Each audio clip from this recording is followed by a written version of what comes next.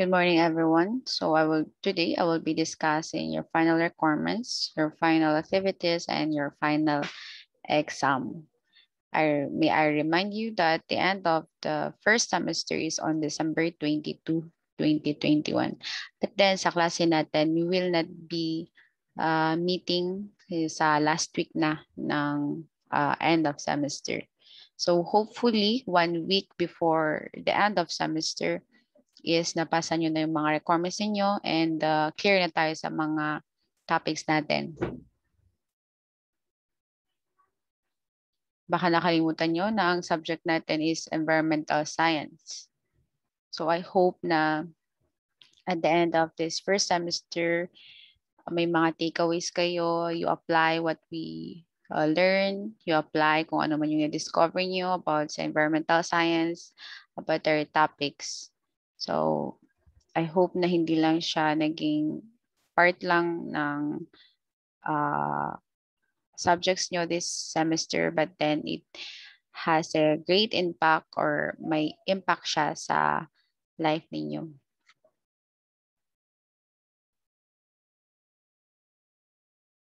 Okay, we have 3 remaining topics this finals. First is yung 5 environmental kingdoms. The second one is climate change, and lastly is the water pollution. So you have already your activity about water pollution, and if I'm not mistaken, pati yung climate change. So sa 5 environmental kingdoms, kung hindi ko kayo ma-meet due to accreditation, I will just be recording the 5 environmental kingdoms. Okay. So these are your activities or final exam, and output during this finals. So your final exam is you will be conducting a webinar. So yung webinar nyo is an information education campaign. So the instruction is choose one topic from the subject environmental science. So kahit anong topic natin sa environmental science, starting from ng midterms natin. So choose one topic, isang topic lang ha. For example, yung 5 environmental kingdoms, isang topic, isang kingdom lang doon. So example, pili nyo is plantain kingdom. You will be discussing or you will educate or mag-campaign kayo about the plantain or yung animalia or yan. Just choose one. Kung water pollution o water pollution. And then yung mga topics natin nung midterm. So I hope that you can still remember kung ano man yung pinag-usapan natin before or yung subject mismo na environmental science, parang overview na environmental science. So you can choose that. So yung mangyayari is then prepare a module. So gagawa niyo siya ng module yung kung ano man yung chosen topic niyo. So hindi niyo na ito-choose yung ano ba yung ginawa niyo ng module? Water pollution ba yun? So yung water pollution hindi niyo na siya pipiliin kung yun yung nagawa niyong module. So choose another topic para maka-create kayo ng bagong module. And then yung webinar ninyo is 1 hour lang siya. So nandun na yung opening prayer, remarks, ganun. So this is a preparation for you na soon kung magkanta kayo ng webinar, at least you have experience sa klase natin. Next is you will be having quizzes and assignment during this finals. So malapit na sobrang 1 month na lang yung finals natin. So I hope na matapos na rin yung accreditation para at least maka-focus ako sa inyo. Ayun. So one of your activity is we need to advocate zero waste. Ano ba tong zero waste na to? So lahat ng ginagamit natin, wala sanang maitatapon. So kunyari, itatapon mo na yung plastic bottle, but then pwede mo pa siyang magamit. So recycle that. So wala kang itatapon sa garbage bag, ganyan. Everything is everything na pwede mo sanang itapon, pero pwede mo pa siyang gamitin. Hindi lang siya recyclable. Ano ba ang pwede mong gawin? Kunyari yung madami kayong paano nyo i-advocate yung zero waste. So this is from December 6 to 10. So mangyayari dyan is that, an example is, kunyari yan, day 1. So 5 days to, from December 6 to December 10. You will be posting in social media yung pag-advocate nyo ng zero waste. So an example is, day 1, introduce yourself, name, course, school, encourage other people or invite people to join you in advocating zero waste. So mangyari dito, for example, I'm Alay Fabag, currently studying environmental and sanitary engineering at the University of Baguio.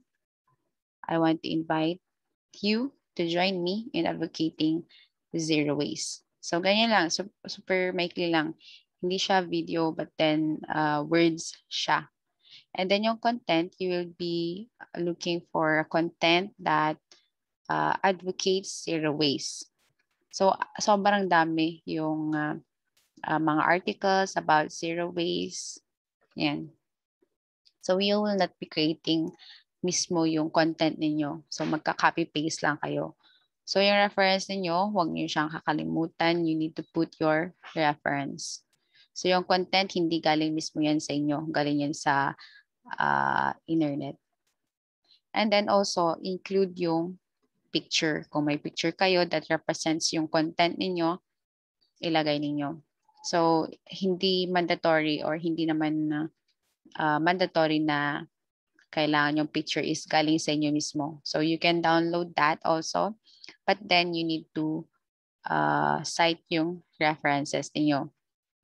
So, I hope that is clear from day 1, December 6, December 7, 8, 9, and 10. That is 5-day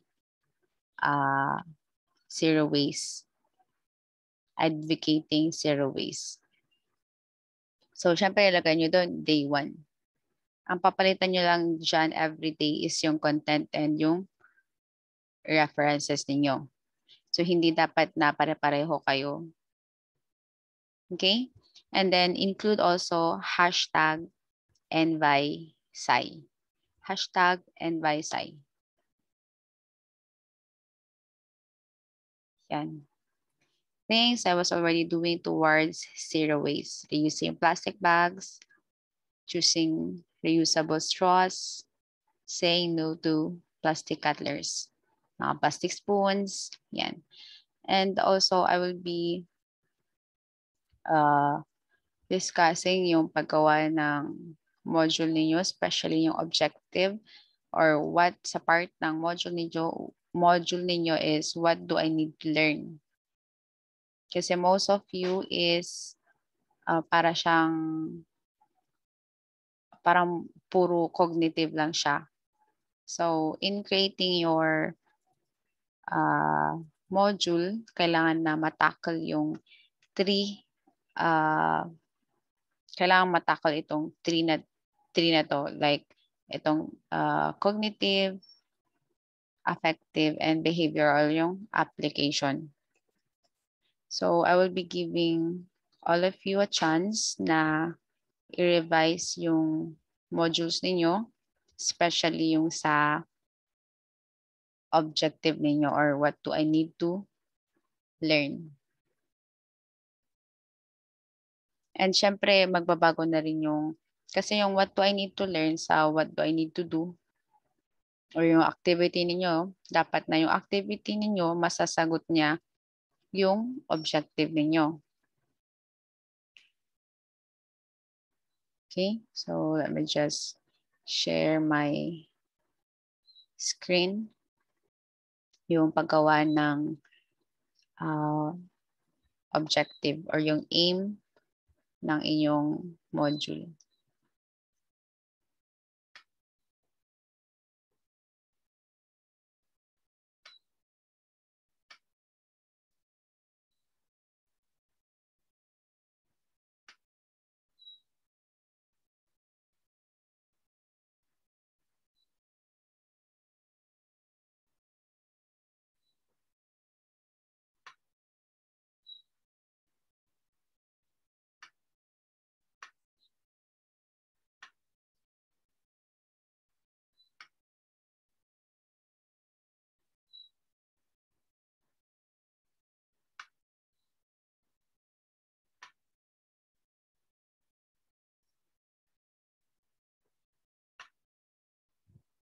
Yan.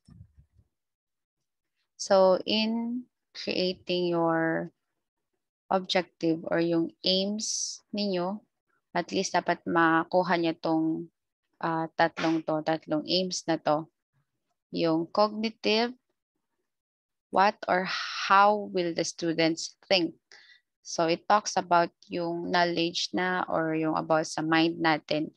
And then sa affective, what or how will the students feel? So it touched naman yung feelings. And then behavioral, ano yung application gagawin or ano yung action na gagawin ng students? What will the students do? So first, cognitive, dapat yung statement nyo sa objective 1 or what do I need to learn is cognitive. It tackles about the cognitive, and then the second one is affective, and the last is the behavioral. So you can visit Bloom's taxonomy para makita nyo doon saan yung cognitive. So ano ba yung mga words na pwedeng magamit sa cognitive. Sa affective naman, ano yung pwede. And sa behavioral, ano naman yung pwede doon. So this slides is from our professor sa SEM, sa BBSNI. So I just borrowed it. Yun. So dito, napag-aaralan namin on how we can effectively teach yung mga students namin kasi yung subject namin is teaching the Bible. So may example siya dito but then hindi ko alam kung maintindihan nyo but then let's try to yan. So ito yung example. So yung topic is about Philippines 2. So yung cognitive niya recognize. So yung word, yung keyword is recognize. Makikita niyo yan sa Bloom's taxonomy. So recognize yung principle ng humility. So sa cognitive, may isip niya na ito yung principle ng humility. And then sa affective naman, students will take to heart the importance of humility. Siyempre, na-recognize mo na yung principle ng humility and then makikita mo yung sa affective, maisa sa puso mo yung importance ng humility. And then what do you do after after knowing the principle and the importance of after taking to heart yung the importance of humility, what do you need to do? So the students will practice humility. Siyempre, practice mo na. 'Di ba? Kasi if you learn something, you should practice it. 'Di ba? Hindi lang puro head knowledge lang tayo. So when you learn something, you apply it. At the end of the day, at the end of the lessons, you need to apply it. Kasi useless kung puro na lang nasa utak, wala naman sa, hindi naman nakikita sa actions mo. So kung ano man yung lessons natin sa environmental science, kung ano man yung mga topics natin, I hope na ma-incorporate nyo yan sa mga courses ninyo. and sa sarili niyong buhay. So especially yung zero waste na advocating zero waste, makikita doon, di ba, you will be posting about zero waste. And then yung action mo naman is taliwas doon sa pinopost mo. So I hope that what we will post sa social media from December 6 to December 10 will reflect ourselves. So kung before, ito yung alam mo, and then sa pagbabasa mo, nakita mo yung zero waste, ito pala yung ganito pa yung zero waste. I hope na i-apply natin sa sarili natin. Yung yung pinopost natin sa social media dapat mag-reflect kung ano tayo. Hindi yung tawag doon, poster ba yun? Yun. So what we post in social media should reflect our ourselves. So yun lang. If you have any questions, you can comment down below para at least dito na ako magsagot, and then makita din ng mga classmates niyo. Baka yung iba is same questions, at least, 'di ba, nasagot yung tanong ninyo. So, yun lang. So, I hope na natuto kayo, may mga natutunan kayo, may mga baon-baon kayong lessons from our subject, environmental science. Yun. See you kung pwede na.